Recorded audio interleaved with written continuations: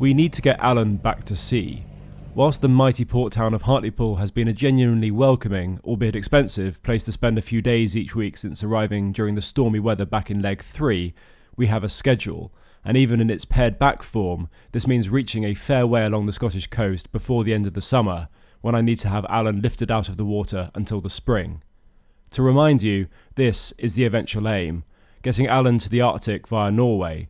I decided not to cross the North Sea to Norway now, due to delays caused largely by a pretty unsettled summer, as it would mean flying back and forth to the famously affordable Norway through the winter to further modify and update the boat.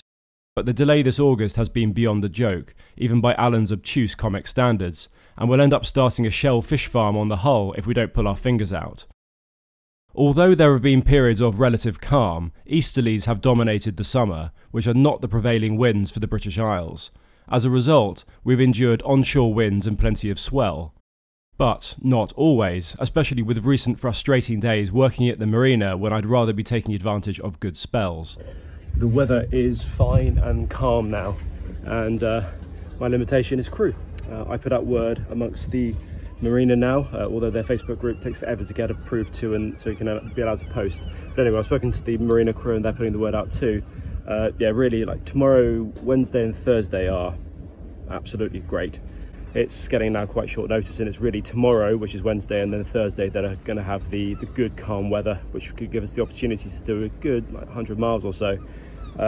So this is pretty frustrating. I'll just get as much work done as I can on board, but really I just need someone to grab the mooring lines now, and it's so frustrating because it's just down to people's holiday clashes, and it's late August. People are either abroad or doing other things, and because otherwise I would find it quite straightforward. Before we jubilantly power northward, let's run through a few upgrades. We left off with the new autopilot squared up, I guess, expectant in an off-cut of wood sort of way, but not actually finished. Given the fortnight of episode hiatus, I hope we haven't lost any channel subscribers to emotional breakdowns as a direct result of this. As promised, I had a custom-made plate of solid aluminium made up and then rounded off the edges to minimise its potential to attack human occupants. I added a splodge or two of sealant so rogue moisture cannot gain entry, and then securely screwed down the plate, on which the electric Raymarine thingy can work its magic. The pin at the base of the pilot needs to seat into the brass socket, and that socket must be absolutely solid. I knew I'd have to shim a little to get the pilot body as flat as possible, so I made a little reinforcement stack made of stainless washers and epoxy resin. Also, the new tiller extension tube finally arrived, and having hammered some beach dowling inside and epoxied the other pin into place, it was ready to mate with the other end of the tiller pilot ram. We've seen this astounding display of extension and retraction before, but in the interest of completeness, here I can prove that in manual mode I can steer the rudder. But there's more. What am I doing? I'm finding somewhere for the tiller pilot to live when it's not doing its tiller piloting. And because instead of putting it away in its box, which will take ages to get it out again, I want somewhere nearby where it can be stowed safely. So it's going to be face down to protect the screen and the buttons here on this pad that I've made, and there's going to be a restraint here which I'm about to drill into the fiberglass there. So this should be a neat way of keeping it out of the way when the tiller is just going to be controlled by the wheel, and then within 30 seconds or so you'd be able to install the pilot and get that going. Plus, a few of you asked about the wisdom of having the special soundproofing mat too near the exhaust. I'm using quite a lot of this mass-loaded vinyl mat, the Tech Sound, and some of it's going to be not right next to, but in the vicinity of things like the exhaust pipe, which is lagged, but still near things that are going to get quite warm. So I thought I'd just do a quick burn test. I'm pretty sure that because they have to go with all the building regs, that they're going to be not flame-proof, but at least fire retardant. But I'll just give it a go with a lighter to see what sort of effect prolonged flame has on it. Clever stuff. Next, I've gone around the railings and drilled a series of 6mm holes in a few different areas. This isn't a new hobby of mine, or a complex in reaction to the frustration of not being in the water heading north, but no, I had an idea. I bought a load of coarse thread 1/4-inch bolts at a certain length. This spec is otherwise known as one of the two main tripod mount screw sizes. The idea being that I don't have to rely on clamps or straps or other ways to attach action cameras and so on. Since I'm putting them in half a dozen locations, it means my cinematographic genius can manifest without the encumberment of slow camera mounting. Well done, and back to the journey. I still have tons of diesel from back at the beginning along the Thames estuary when we fueled up both Alan's day tank and this 100-gallon bladder. Alas, whilst a genuinely impressive product, for my application here it's run its course. They are easy to strap down when empty and indeed full up, but they form a weird shape when half full and can't be securely held down without aggressively creasing the skin. A replacement is nigh and all will be revealed this autumn. Well, somehow I've made it here. Tried to set off this morning at about 6:30 to get the early train up, and there was total chaos on the railways. First train ended up being sent back to London because it broke. Grand Central are absolutely hopeless at running trains and talking to people and generally doing anything of any use. And so I ended up getting up to Durham, and then I got the bus across to Hartlepool because it was basically the only way for me to get here at a reasonable hour, because I needed to set things up before the other two guys turn up later on. And then more train chaos down in London. Tarek had to get on to a backup train because his initial train he couldn't get to because another train had failed to come into Paddington Station. So it's been quite a day, but the sun is shining. Alan is still here, which is great news, and hopefully in a few hours we can get ourselves set up and ready to go in the morning. Two adventurous souls have volunteered for this final leg of the summer. I'm to go welcome crew number one. Right. Two of us are here. A third has just arrived apparently. Say hello to Louis. Hi guys. Oh, you got a bit of guttering in the way. There we are. There we go. There you are. Brilliant. So we'll go over to the train station now and go and find him. Hopefully he won't be lost. Oddly, we were led astray by a pub on the way back, although I came prepared for such an eventuality with a laptop and mapping, so officially we can call this a working dinner. I bought some cordoned off smoked salmon for our breakfast bagels and then back to Alan. And we are ready for some sleep before we head off in the morning, but we do now have our second member of crew, and I'm going to turn the camera around at exactly the right moment. I think this is what they call a theatrical pause. Say hello to everyone, Tarek. Hello, YouTube. The weather gods had, that morning, apparently broken ranks with the YouTube gods and served us calmness, serenity and warm light. It's 6:30 and I'm going to go and have a shower. We're not allowed to lock out until about 8, but we'll try and get through maybe 7:45ish so we can get on the road quickly. But anyhow, there's almost no wind. It seems rather pleasant. Everyone seems to have had a good night's sleep, so I think we have a good start. I did pass by the harbour entrance, a dramatic double set of piers, and thought back to the large waves that greeted us to Hartlepool when we chose to divert here for our safety. We pushed off at around 7:30, about as early as the marina team were happy to operate the lock gates, and since it was a pleasant Sunday, expected we'd not be the only ones in there. Community spirited, as ever, I'd pre-warned the staff and had been granted permission to enter first. The sigh of relief from the other skippers was audible across the harbour. It was fun to head into the empty inner harbour as we awaited the radio call to motor in. Well, it wasn't not fun. Okay, it was a neutral to positive experience. This area leads to the Royal Navy Museum and offers a sheltered area for other sorts of water sports and for teaching kids to sail or kayak. The call came, and Alan thundered over, through and alongside. No major collisions, and no trying to make friends with the walls of the lock, so we can call that progress of sorts. Welcome again to Team Alan. We've got into the lock without any major calamity. Oh, there's Tarek.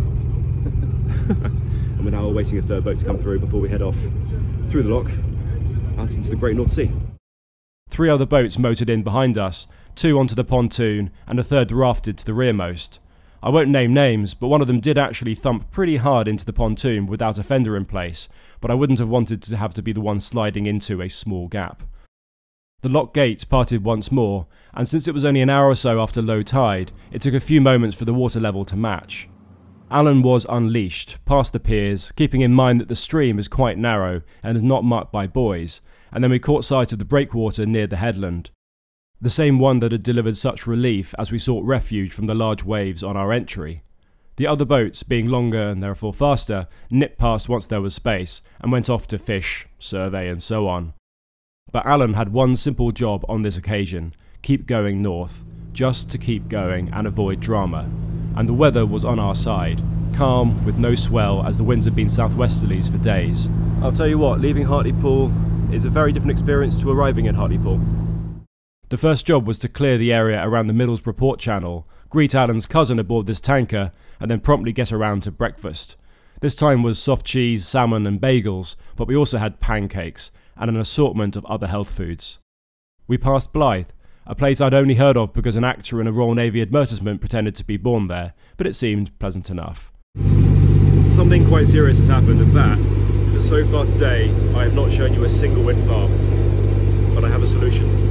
Just outside of Blyth they have put out these new experimental ones. I think they're like a development wind farm, and we are aiming straight for it and we're going to ride straight through. But for that I'm actually going to go up and go to manual control because I don't think autopiloting for a wind farm is a very good idea. Anyhow, imagine the excitement, a wind farm. This, in fact, is a demonstration wind farm just offshore from Blyth. There are not nearly enough wind turbines already built and functioning up the east coast of the UK, and so I can see exactly why there'd need to be a demonstration before committing to a full wind farm of their own here. The turbine blades went around in circles, so we can assume it met with success. How's it going, helmsman? It's good, it's good. We've been going for about 3 hours. I'd say we're doing pretty well. We're coming up to Newcastle, so Well, nearly Sunderland. Let's not forget Sunderland. let's not forget Sunderland. You're right. I'm sure they wouldn't appreciate that. Had a few gannets fly past. Saw a dolphin breach, Yeah. which was quite nice. Actually, Tarek got some footage of it. Yeah, so perfect. Awesome. And we're making just over 4 knots. Yeah, we're doing pretty well. Which against the wind is fine. Yeah. Eagle-eyed viewers will note that Louis wasn't holding the wheel. This is not because Louis is a negligent sort. In fact, we had a robot in charge. Alan's auto helm was doing its job straight out the box, secure on the double pin mount, which before you see it in action might actually seem a wobbly strategy. We set a heading and it was following it. The heading wasn't accurate, but we soon learned the deviation, and presumably a calibration can sort that out. It's also being run independently and not plugged into a Nemea backbone to integrate with a chart plotter, GPS, wind sensor and so on. It can be forgiven, but the autohelm's reaction to heading off course, perhaps due to a wave, is not instant, and so we weaved a little, perhaps 10 degrees to each side. I think it's also some way behind a human when correcting for each wave in order to smooth out the ride, but in calm conditions it was nice to sit up in the helm seat and merely be on watch, and able to plan the course and so on, hands off the wheel. I didn't buy the absolute rip-off of a remote control, so we used crewmates when asking for a degree left or a degree right. This glimpse of the engine bay heat extractor reminds me, I've added an internal probe thermometer to see how the double fan system is getting on. An air temperature of 65 degrees at the hottest part of the bay isn't quite good enough yet, but we are engaged in a titanic struggle between cooling and soundproofing here. We motored yet further, now north of the industrial zone between Middlesbrough and North Shields, the mouth of the Tyne that leads to where we aimed to end up on that previous leg. This meant a more rural coastline, a mixture of rocky headlands, beaches and the occasional village. I had earmarked a small marina at Amble for our overnight, but the tide limited access to just a few hours per high water, so I went back up top to scheme. We've had a few spots of rain, but it's been nearly flat calm. There's only about 5 miles an hour of wind with a tiny gust every now and again, so we really can't complain. This is the North Sea after all. And we're just coming past a few lobster pots, reminds me of Scarborough, and we're going to go past Amble. You can just about make out there's a lighthouse on an island over there, and instead we're actually going to go past Amble to a place called Almouth, where we think we'll find ourselves a more sheltered anchorage for the night, and still somewhere where we can go ashore, stretch our legs and so on. So we'll go and do that. Alan was enjoying the mill pond we'd happened upon. Even the sporadic summer showers didn't spoil our day, and we were now well beyond the day's projected mileage. We found a sheltered beach off Almouth village, and set about anchoring on the sandy seabed. The anchor system is my design, so I wasn't at the helm, leaving Louis and Tarek to work out how it works. The anchor is stored outside and the chain inside. They need to be connected for use with a hex key shackle in order to keep everything neat and watertight at sea. We could even chance our arm coming a little bit closer in, maybe. Sorry, is that coming closer or not over? I mean, kind of like 10-20 metres, like not much, but you know, every metre is a metre saved. Sure about, yeah, we're right here. Cool, if that's the case, I think it starts to shallow quite quickly then, so are you ready for us to drop? Yeah, ready for you to drop. Okay, we'll start dropping in about 10 seconds or so. Do I need a little pouch near the bow hatch for the walkie-talkie? Yes, I do. But anyhow, the anchor ends up in the water the way many of them do, and after the 9 meters of chain are down on the sand, I measure out the right amount of rope so we're somewhere in the middle of the recommended 3, 4 or 5 to 1 ratio to high water depth. For some reason the mooring line was still around the post, instead of off and inside the boat, something I should have noticed, and so I tied it off as well as I could. Thankfully it was a large post with enough space. The tracking on the navigation software comes in particularly useful in this event, as it shows how well your anchor is bitten, even if reference points on the shoreline aren't great at warning you if you're dragging. So this is going to track exactly where we are to make sure that we're not moving around too much. Yeah, so this is where we dropped the anchor, and then we started backing down as we let the anchor rope out, and then this is where we first stopped, and you can see that the chain then pulled us forwards again. And to make sure the anchor was really nice and bedded, we backed down on it quite hard, which pulled the chain tight as well, all the way back to here. And then as the chain came back onto the seabed, it pulled us forwards a little bit. Alright, front hatch is closed, yes. This one is closed, yes. Top one, doesn't really matter. That one will do in a second. It was time to abandon Alan and head to shore for, firstly, a test of the new dinghy, whose name I'll unveil in part 2, and because we fancied a leg stretch and a pub meal. I hopped in first, having moved the towing lines over to Alan's starboard post. The dinghy now has 2 equalised tow lines, plus a damper, so as to minimise the chance of him wandering off, as Alanson did when we were last at sea. It's rated to carry a weight approaching 1/2 ton, but with human beings the issue is going to be space, and not how many pies we've eaten. With a little shuffling, Tarek on the bow, me on the bench and Louis at the stern, we rowed onward well trimmed. It was a shallow beach and so a fair way in. Okay, right, I'll put my legs out there. Just tighten this up. This is Alanson's First voyage. Yeah, despite having incurred... Oh, that's interesting. I've just noticed. So the whole throttle pod rotates as opposed to just the rudder. Yes, yeah. That was the only way that it used to steer. I didn't have a rudder at all. Yeah, that's correct. Yeah, right. So there's no feathering. And that way, it's all more like a outboard. Almost. I guess so. Yeah. This is very intimate.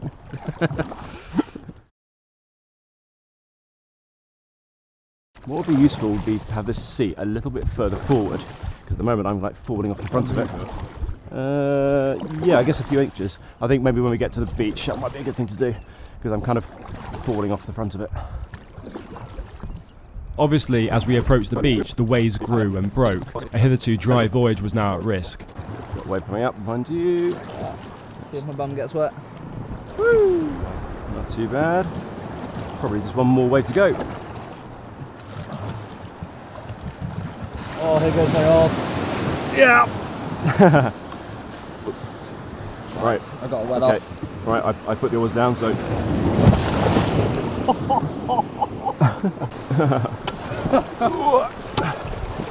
There we go. So we got slightly wet, in the surf only. Could be worse. Tarek's at 100% again. And Alan is still there. Well, we're walking back to the inflatable to get back on the boat, and it's raining, which is not what we ordered. But anyway, at least there's no wind, so that's good news. There we are, we've got that much water. Let's set off towards Alan, who is over there. Right, Alan's over there. Okay, I'm just going to explain, as I'm paddling, canoe style, what's just happened. I'll point my my torch down so it's not blinding the camera. So we just pushed off from the beach, and it turned out that one of the oarlocks, literally the only part of this boat that I criticised in the early initial unboxing review,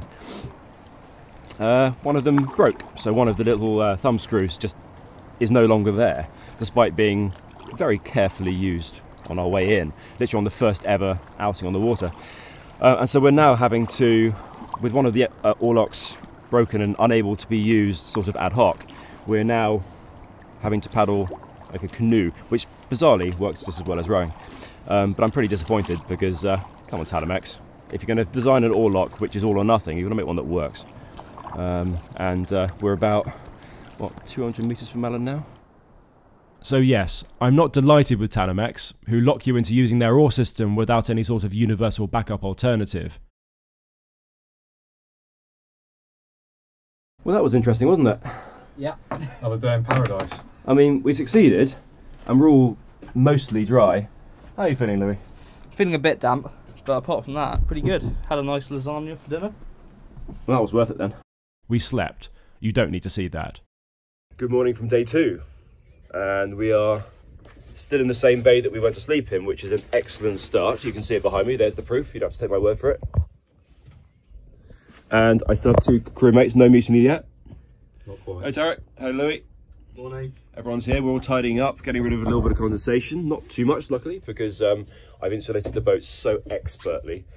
And we're going to probably get underway before we have breakfast. And yeah, make our way up to the Farnes and then Lindisfarne.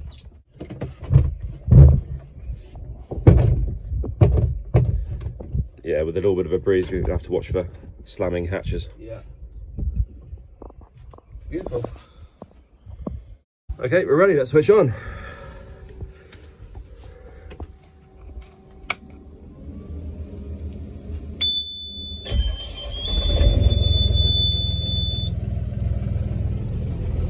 Sounding good. Make sure the pressure's good. Yep, 5 bar. I pulled the anchor up as Louis slowly motored us forward to take up the weight, and then reversed the system from the evening before. It's much more efficient than on previous trips when we had to use the hatch itself, a recipe for disaster in bad weather. The chain lives in one bucket beneath the generator mounting, and the rope in another. It helps keep everything untangled. The anchor is dissuaded from an unauthorised departure with a pin on the bow roller, plus a shackle at the tail end. For the time being, the sea remained friendly, and the angle of the coastline meant neither a growing breeze nor a competing northwesterly swell got us, yet. We passed the castle. We were now firmly into the territory of coastal castles. Tons of them. Almost tediously so. No, not really. They are very smart. Alan deals with waves on the bow well, and that's what the swell gave us once denied the shelter of the bay. Comfortable enough still for crew to catch some extra sleep with the podcast on. The pitching is slow and predictable. We're not a million miles from the Farne Islands now. I think what we're going to do is head for Inner Farne, because it may well be that Inner Farne and Outer Farne are fairly comparable, and we don't want to add unnecessary miles, but we'll go see what's what. There's a bit of a swell from the northeast, and so we're going to go and try and hide from that around the western side of Inner Farne. And then hopefully, once we've got our fill of the wildlife, we can then head over to Bamborough Castle and along to Holy Island. The weather is really quite pleasant. This is the westernmost of the larger islands that make up the Farnes. These are a nature reserve, and famous for their wildlife, history and stark geology.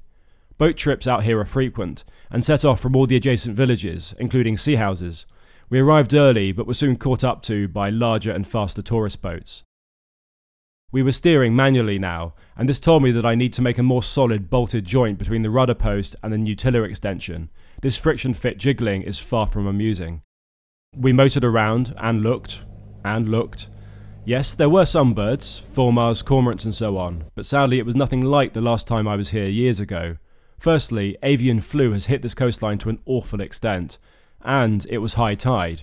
This means that there aren't that many flattish areas of rock and so on for seals to haul themselves onto and rest. The tourist boat skipper clearly knew the shallows like the back of his hand, but we stayed in a more conservative area. Swathes of the Farnes are dry at low tide and wet at high tide.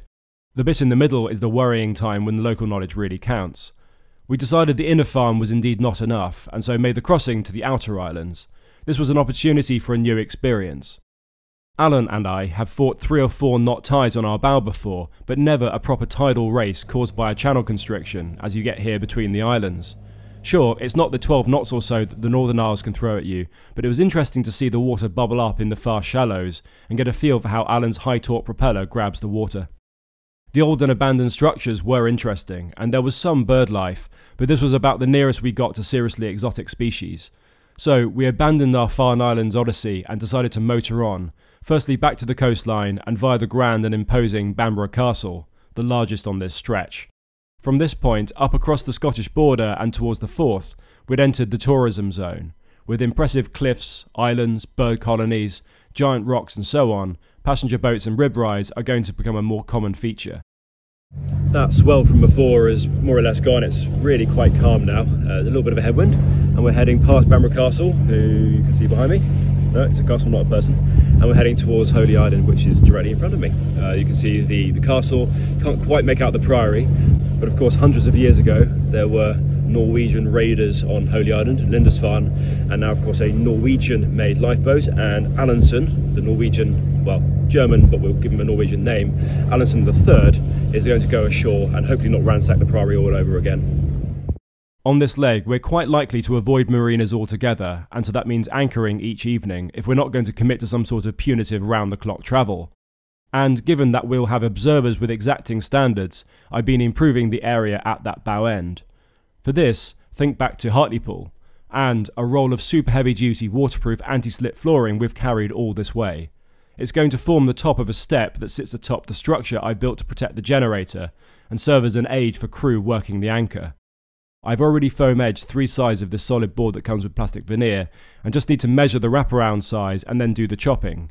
Back inside the boat, I've prepared the anchor chain conduit that's being bolted to the frame at the top, and at the bottom to the giant solid steel remnants of Alan's old davit release mechanism. This needs to be done before I fix the shelf in, and should stop the anchor chain thwacking into vulnerable parts.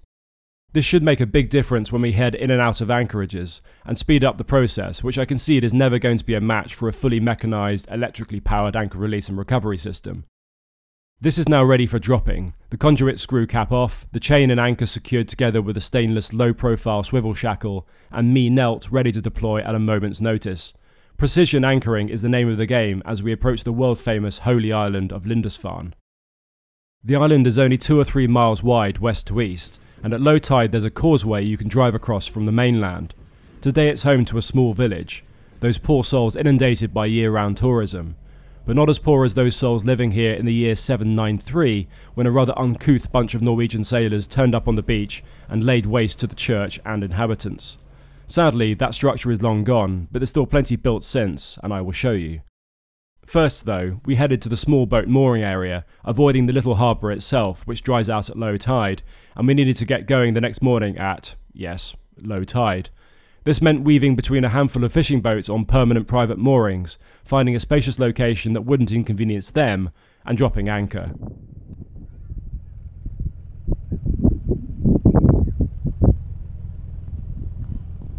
Well, apologies for missing that anchoring extravaganza, but I pressed the wrong button on the DJI and I was supposed to be paying attention to the anchor, which is probably the priority at that time. Anyhow, as you can see, the evidence is such. We have anchored.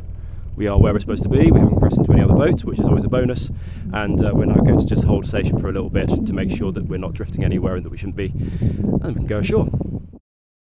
There's Alan, and there's Derek, and there is Lindisfarne, where we're going to go ashore.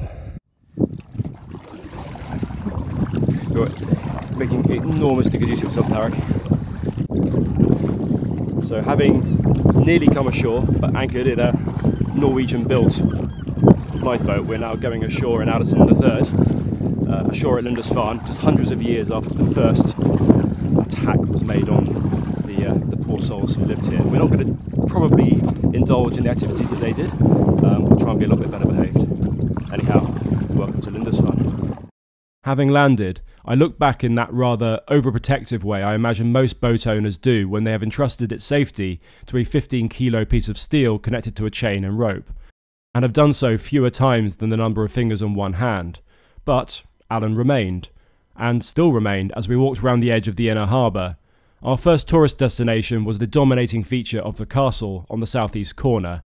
It's not remotely of the Viking or Anglo-Saxon age, only about 500 or 600 years old in fact, and rather disappointingly has descended in sequence from true castle to Coast Guard lookout to publishing tycoon holiday home to today's use as a pricey museum, wedding venue and film set. All the land around it once acted as grazing for livestock, gardens and space for lime kilns.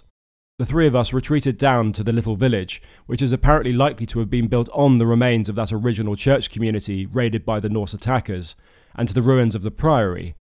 While certainly much older than the castle, it was built by Norman monks in the 12th century. This can sometimes be mistaken for the structure sacked in that 8th century attack, but, well, it isn't. So now you know. It's very smart though, in a sort of ruined, no longer complete sort of way. So I will make one further tenuous and laboured reference to the Viking raid, Alan's own Norwegian pedigree, and then return to the real business, which was getting us back to him for a good night of sleep. As it happens on this occasion, the Norwegian boat's landing on Lindisfarne hasn't been quite so unpleasant as the one before, and we'll leave it in exactly the state that we found it in.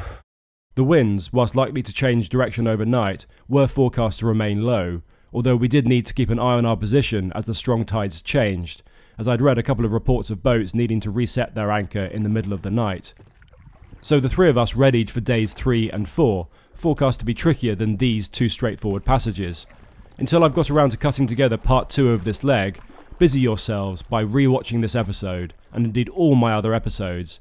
Read my books too, and, of course, get cross with each other in the comment section. Bye.